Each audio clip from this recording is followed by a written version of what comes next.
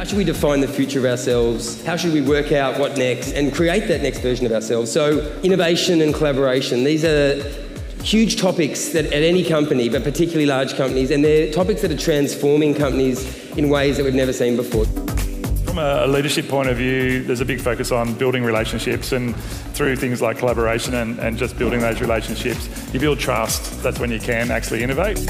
Some of you may have experienced what it's like to be encumbered when you're innovating by gateways, staying down one path that you've committed to when in fact you've found something much better that you really want to do. Innovation is the best lever I have for my team.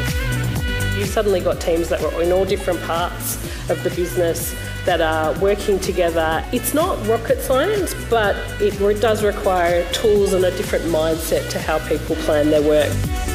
So we now have persistent, long-running teams that have a mission. Once we got that, it became very liberating.